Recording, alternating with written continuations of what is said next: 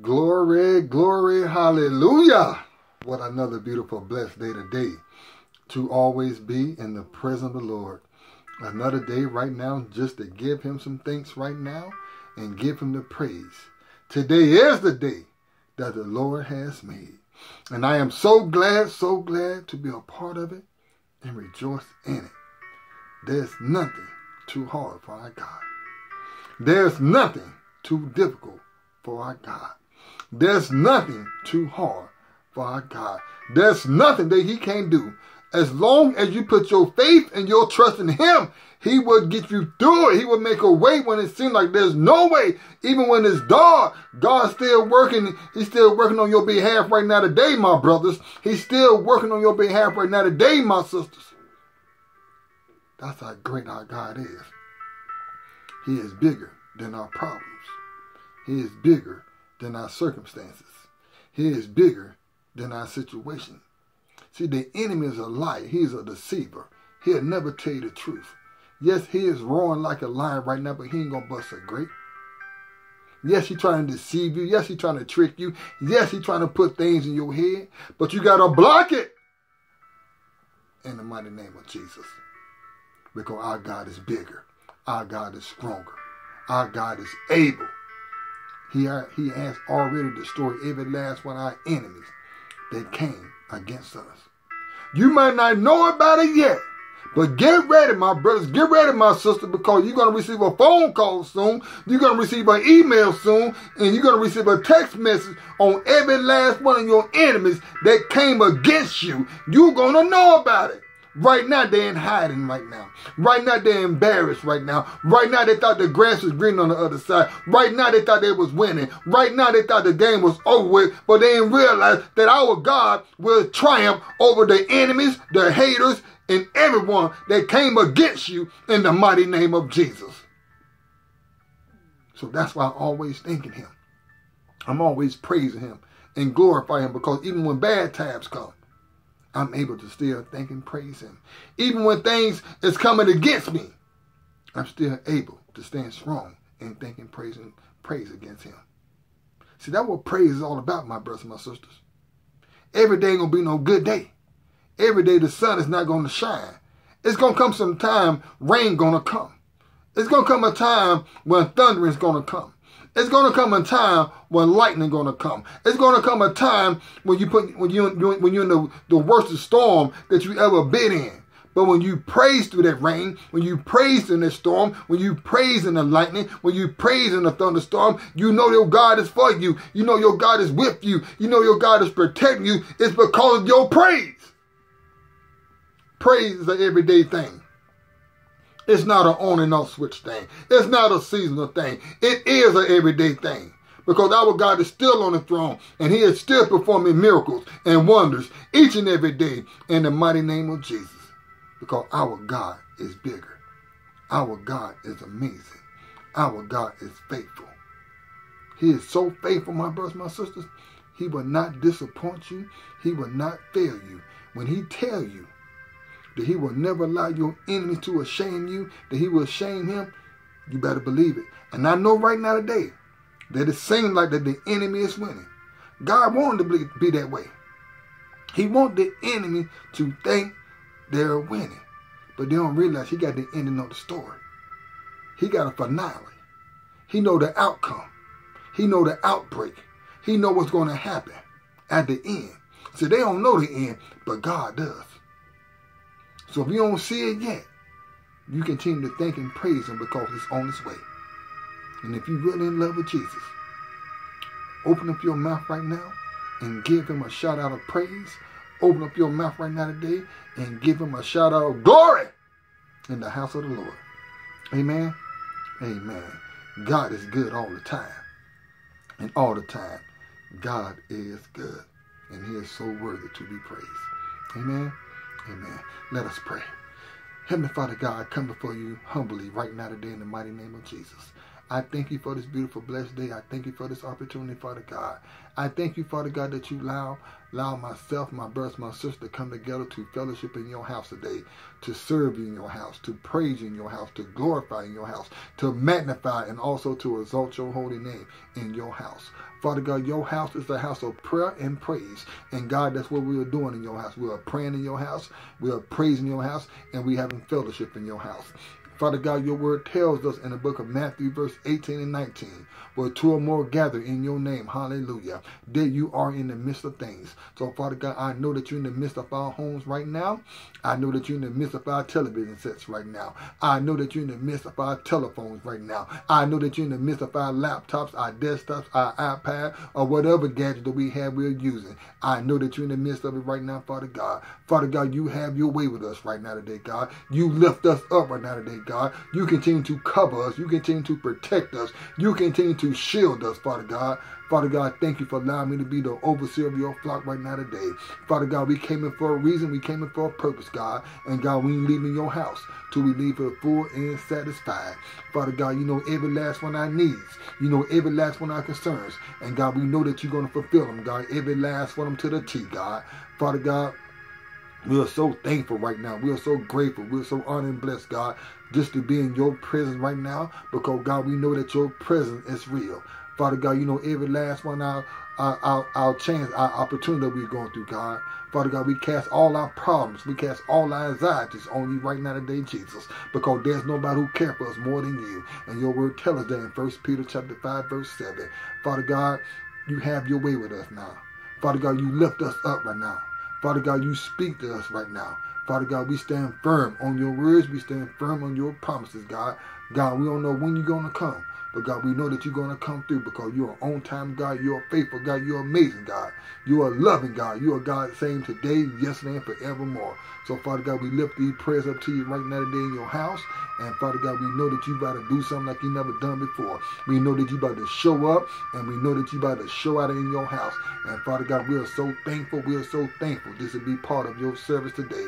In your holy, precious, mighty name, let the church come together and say amen and amen. Hallelujah. Thank you, Jesus. He is worthy to be praised. Isn't he? Yes, he is. And I'm here today on behalf of all my brothers, all my sisters, even myself. Yes, we fell short today. We even dropped the ball today. We even fell short of his grace today. We're not perfect. Neither one of us. We always going to come short in some type of way. So, Heavenly Father God, we are here right now today to repent of our sins, to let you know what we did. Heavenly Father God, I ask of you, in your holy, precious, mighty name, to please forgive me, my brothers, my sisters, for anything, God, we done wrong in the sight of your eyes. Father God, please forgive me, my brothers, my sisters, for anything, God, we done wrong that was not set right in your heart. Father God, please forgive me, my brothers, my sisters, for any and everything that we had in our mind, God, that was not part of your will. Please forgive us. Wash us clean right now today, Jesus. Purify us through your blood right now today, Jesus. Clean us up as white as snow right now today, Jesus. And I want to say thank you, Jesus, for forgiving us for our sins. I want to say thank you, Jesus, for not remembering our sins anymore. I want to say thank you, Jesus, for taking the time out to listen and you hearing us out. Thank you, Jesus, for giving us a second chance. Thank you, Jesus, for giving us another opportunity. I want to say thank you. My brothers want to say thank you. My sisters want to say thank you. In your holy, precious, mighty name. Amen. And before I get started, I always like to take the time out to give our Heavenly Father God all the thanks, all the praise, and all the glory. Oh, Heavenly Father God, I just can't thank you enough for this awesome and beautiful, blessed day today. I can't thank you enough for this word. I can't thank you enough for this anointing message. I just can't thank you enough for the air that we was able to breathe right now today. I can't thank you enough, Father God, for your grace and your mercy. I can't thank you enough for our health and our strength. I can't thank you, Father God, for the food that you have blessed and prepared and put on our table, the clothes and shoes that you have put on our back. I just can't thank you, Father God, for your words and your promises. I just can't thank you, Father God, for the Holy Spirit that is moving through us right now today. I can't thank you for the angels that is joining us in praise and worship right now. I just can't thank you, Father God, because you are a man that you should not lie, that you stand firm on your words, that you stand firm on your promises. I just can't thank you, Father God, because you're making a way out of no way. I just can't thank you, Father God, because you are a healer and you also are a provider. I just can't thank you, Father God, that we can always call, count, depend, and rely on you, Jesus. I just can't thank you, Father God, for how faithful you are, how amazing you are, how glorified you are, Jesus. I just can't thank you, Father God, how you moving mountains right now today on our behalf, and we won't even see it or realize it. I just can't thank you for our blessing right now. I can't thank you for our breakthrough right now. I can't thank you for our anointing right now. I can't thank you for our deliverance right now. I can't thank you for our double portion right now. I can't thank you for our more than enough right now. I just can't thank you, Father God, for our new season that's coming to us right now. I just can't thank you for the open doors. I can't thank you for the door that you have closed. I can't thank you for the second chances. I can't thank you for the opportunity. I can't thank you for the rain. I can't thank you for the connection. I can't thank you for the resources. I can't thank you for the Boaz that we about to meet. I just can't thank you for the harvest that we about to reap this year in the mighty name of Jesus. I just can't thank you enough, Jesus. I just can't thank you enough, Jesus. I just can't thank you enough, Jesus. I just can't thank you enough, Jesus. I just can't thank you enough, Jesus. I just can't thank you enough, Jesus. I just can't thank you enough, Jesus. I just can't thank you enough, Jesus. I just can't thank you enough, Jesus. I just can't thank you enough, Jesus. I just can't thank you enough, Jesus. I just can't thank you enough, Jesus. I just can't thank you enough, Jesus. I just can't thank you enough, Jesus. I just can't thank you enough. That's why I praise you the way I do, because I can't thank you enough. That's why I glorify your holy name the way I do, because I can't thank you enough. That's why I put my heart out to you every day, Jesus, because I can't thank you enough. That's why I trust you the way I do, because I can't thank you enough. That's why I'm in love with you the way I am, because I can't thank you enough. That's why I praise you, I glorify you, I magnify your name the way I do, Jesus, because I can't thank you, I can't thank you, I can't thank you, I can't thank you, I can't thank you, I just can't thank you enough. I just can't thank you enough. I just can't thank you enough. I just can't thank you enough. I just can't thank you enough. I just can't thank you enough. Glory, hallelujah. I just can't thank you enough, Jesus. I just can't thank you enough for who you are. I just can't thank you enough for what you stand for. I just can't thank you enough, Jesus, what you're about to do in our life. I just can't thank you enough what you're about to do in this service today. I just can't thank you enough what you're about to do for my brothers today. I just can't thank you enough what you're about to do for my sisters today. I just can't thank you. I just can't thank you enough. And if you're ready for God's word, say, God, I'm ready for your word, but I can't thank you enough. And let the church say amen. Glory. Hallelujah. I just can't thank you enough. I want to talk about today how some of y'all don't realize what you got until it's gone. You don't understand how good your water is until that well run dry. Some of you right now today, you're on the verge that you don't have no more water. Some of you right now today, your well has already ran dry. And you wish that you had that one more sip again. You wish that you can taste it one more time. You wish that you can look at it one more time. But in your mind, in your small little world, you thought the grass was greener on the other side. You thought that you was doing something when you stepped out. You thought that you were this big bad man. You thought that you were this big bad woman. You talked about it. You even bragged about it. You even try to humiliate the brother about it. You even try to humiliate the sister about it. You even told everybody what you was going to do. You even told everybody what you was about. You put it out there on Facebook. You put it out there on Instagram. You put it out there on Snapchat. You put it out there on Periscope. You put it out there on YouTube. You just put it out there, not knowing it was consequences behind it. Not knowing it was turmoil behind that. A lot of you right now today, you don't realize what you got until it's gone. Then when somebody else got it, then you want to come back crying to him. You want to go back crying to her. Or you want to come back crying to that job. But I'm here today to tell somebody, I think it's a little bit too late for all that crying now. I think it's a little bit too late for all that begging now. I think it's a little bit too late for all that whining now. But you wasn't begging when you was doing it. You wasn't crying when you was doing it. You wasn't whining when you was doing it. You was bragging about it. You was boasting about it. You was so happy about it. You was dancing your two steps about it. But you didn't realize that your water was going to run dry. You didn't realize that well was going to be empty out sooner than later. It always looked good in the beginning. It looked good. It looked glamorous. It looked glittering.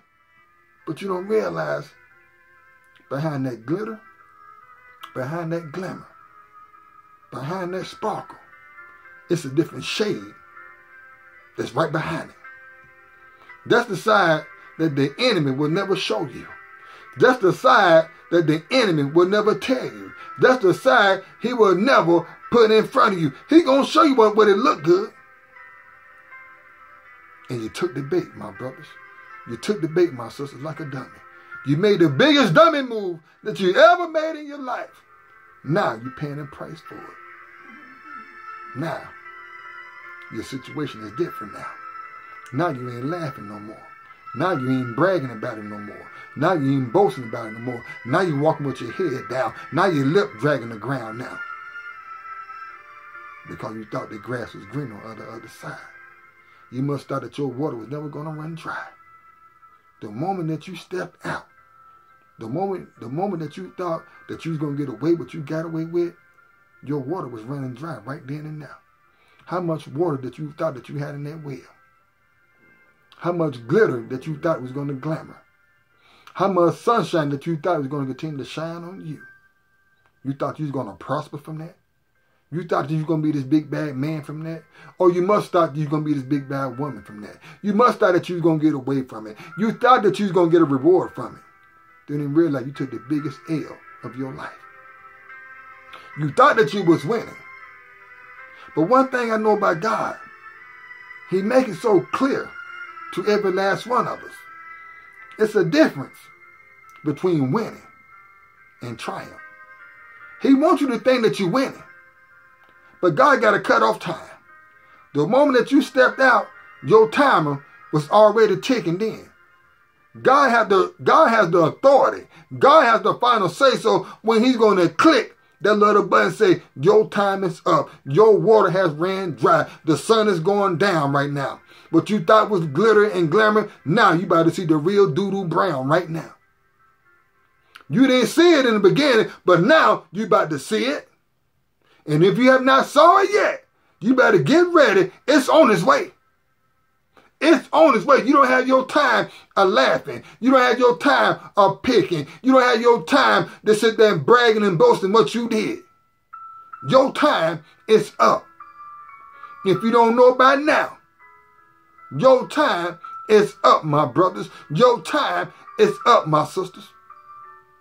How I know that? I'm glad you asked me. Can you please turn your Bibles to Isaiah 40, and we're going to read verse 8. That's Isaiah chapter 40, and we're going to read verse 8.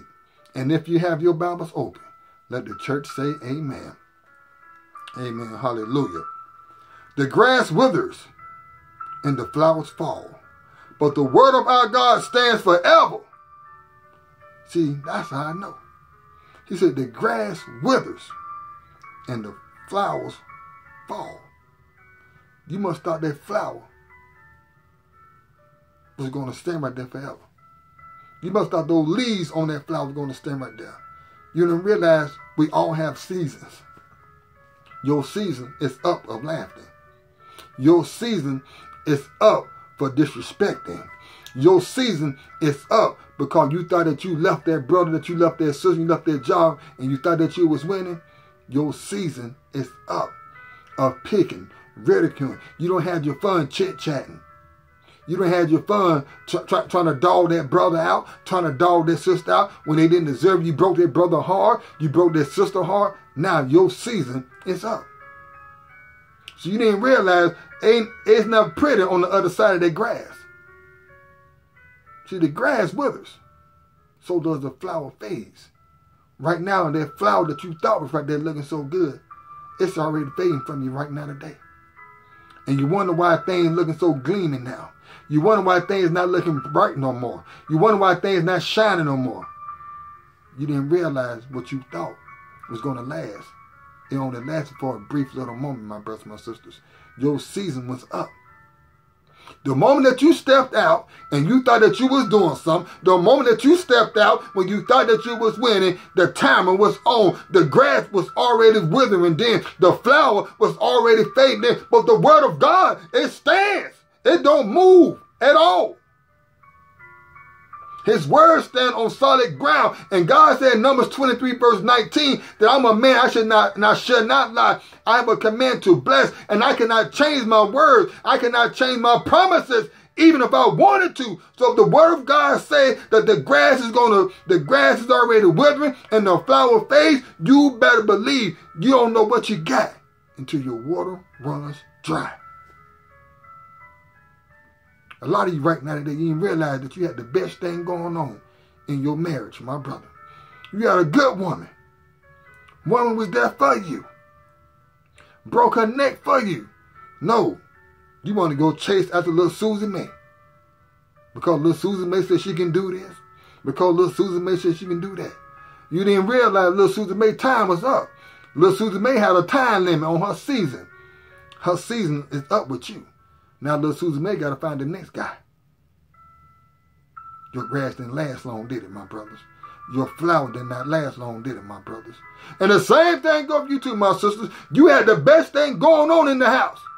Your man broke his neck. You worked 2 and 3 jobs. Made sure that you had this. Made sure that you had that. He protected you. He provided. But no, you want to mess up this loser right here because he told you he can do this. And he told you that he can do that. But you didn't realize that loser had a time limit on him too. You didn't realize he had a time limit on this season. Now his season is up. Now you looking for him. Now you calling him. Now you emailing him. You text messaging him. And he telling you he tired. He's telling you he's busy. Best what he's telling you, your time is up.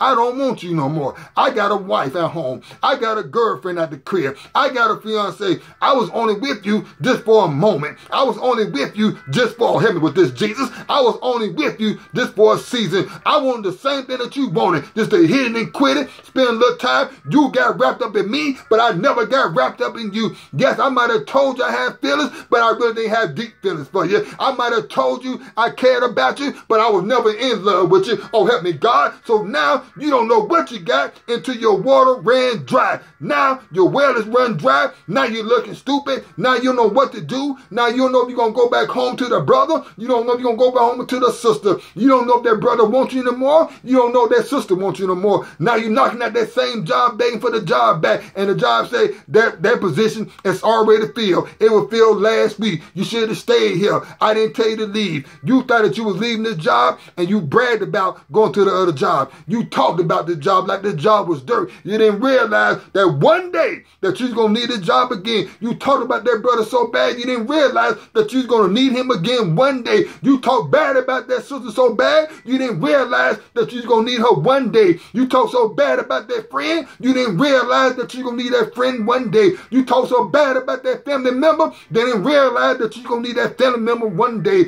You talked so bad about that in-law, didn't realize that you're going to need that in-law one day. You talk so bad about the people in the church, then realize that you're going to need that church one day. You talk so bad about that dog, now that dog don't want to be your best friend. You talk so bad about that cow, now that cat don't want to play with you no more. Now you just up creek right now. You don't know how good your water is until your well run dry. You don't know what you got until it's gone. Till somebody else got it and they living their la vida la loca, now you're mad. And the only thing you're going to say, that used to be mine. That used to be mine. What did I do? What you did, you listened to the wrong voice. That's the first thing you did. The second thing you did, you listened to the wrong show. That's the second thing you did. The third thing you did, you went on your own understanding, thinking that you was doing better. God never told you to leave him. God never told you to leave her. God never told you to pack up to move across town. You did that. God gave every last one of us free will, but you thought that your will was a real will. But you didn't realize that your well was going to run dry the moment that you did it. The word of God stands forever. When he said that grass is going to wither, it's going to wither. When he said that flower is going to fade, it's going to fade. These are my words. These are the word of God. And God, this has been spoken over 2,000 years ago, and it still stands right now today. It have not moved. It have not budged. A lot of you right now today, you are looking like a fool. And if you're not looking like a fool, it's on its way. My brothers, my sisters, what the word of God says, sit still and know that I'm God. I know right now today it seems like they winning, but you don't realize their grass is already withering. You don't realize their flowers already fading. They ain't gonna tell you that the person that left you for is already left them. They ain't gonna tell you that because they want you to know that's why they ain't hiding. They're going to leave a good man, a good woman to go mess with a loser. Now that loser don't want nothing to do with them. It was all good in the beginning. Don't even realize their season is up because their timer was up. That grass is not green on the other side. Now they're trying to go back to the pasture land. See, our pasture land always going to stay in green because we stand firm on the word of God. And as long as we stand firm on the word of God, our pasture land always going to stand green. See, they were standing on their word. That's why their word turned brown. That's why their flower faded. In the beginning, it was happy. In the beginning, it was joyful. Now, as time went on, they said, oh my God, what I done did now. I done made the biggest mistake in life. How am I going to get out of this situation right now? What did I do? I thought I was leaving my husband, trying to separate from him, trying to divorce him, to go mess with this guy right here. Because he told me everything that looked good sounded good. And it did, but you didn't realize his voice and his image was already withering the moment that you stepped out on your husband. His flowers already fading the moment that you stepped out on his husband. The same thing, my brother, when you stepped out on your wife, when you thought that you was leaving her for another woman, when you thought that you were going to separate and divorce her, you didn't realize that she was withering the moment that you stepped out. You didn't realize that her flower was faded the moment that you stepped out. The moment that you left that good job to go to another job, when God said sit right there, you didn't realize the moment that you walked in that door and you clocked in, that job was withering and that flower was fading too. The moment you did it. And if it have not happened yet, it's on its way. You better believe that. Don't think that God's going to allow you to continue to stay where you at and think that you're going to win and think that that grass is going to stay green and you think that flower is still going to stand like it is. It's withering right now. That flower is fading right now because your season is up. Because your time is up. God never told you to do that in the first place. My grandmother always to say that. You don't know how good your water is until that well run dry. You don't know what you got until it's gone. You better be appreciative what you got. Because I tell you what, there's somebody out there today really want that brother. There's somebody out there right now that's praying for their sisters. There's somebody out there right now that they want that job. You might not want him.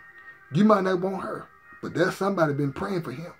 There's somebody been praying for her. And they very good looking too. Who's going to treat them well.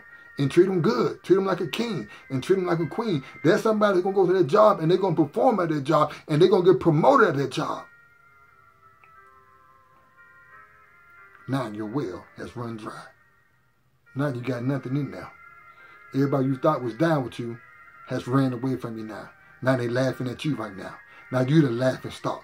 In the beginning, that brother was the laughing stock. In the beginning, that sister was the laughing stock. Now you the laughing stock. Now the jokes is on you.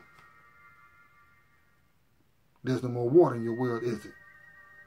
You didn't realize how brown that grass was now, did you?